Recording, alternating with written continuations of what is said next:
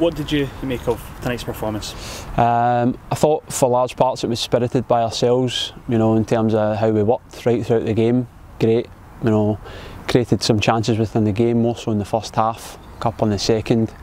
Would have been nice to take a couple, and the game might have been different. They've obviously played to their strength, long ball, we've been caught with it.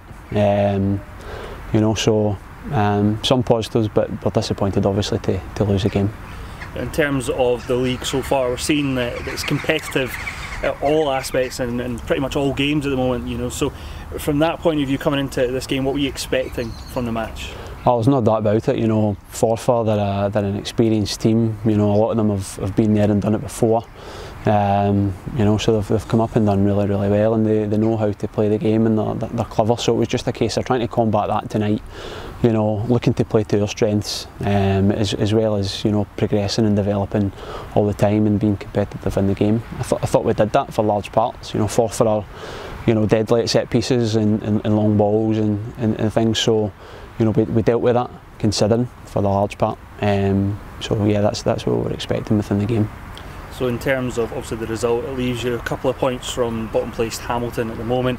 I mean, at this point in time, what are you looking to maybe taking for the next few games and for the remainder of the season, your aims, etc.? Yeah, we're just looking to pick up points from every game we play. We know that it's, like you say, the 3 or 4 teams at the bottom half of the table. It's a fight for points, and we're looking to play good football, and we're looking to use the quality we've got. But every game for us, regardless if it's top of the table or teams around us, we're looking to pick up points, and we know we can do that on our day.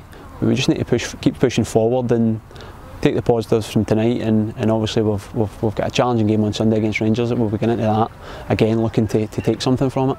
Yeah, just touching on that game, obviously they haven't played midweek, you have, but obviously they're coming off the back of quite a tough defeat to Forfar themselves. So you're going to that one, what are you expecting from a team that are in actually the top half of the table, but not much ahead of you in terms of points? Yeah, we know that Rangers are a good quality team. They can pass the ball, they've got pace, and they've got good young players. So we're expecting a good game here. We'll have to be on it defensively to combat their attacking players, but we know that we've got areas of the pitch where we can go and hurt them, and we're still very much learning as well. As we go, there's been a big changeover from the start of the season, but credit to the players that we've got, because they've come onto the pitch every game, and they've looked to work, and they've been committed, and that's all you can ask for. And we've seen that tonight, and we're still progressing that and still developing that. So we'll be ready for the game on Sunday.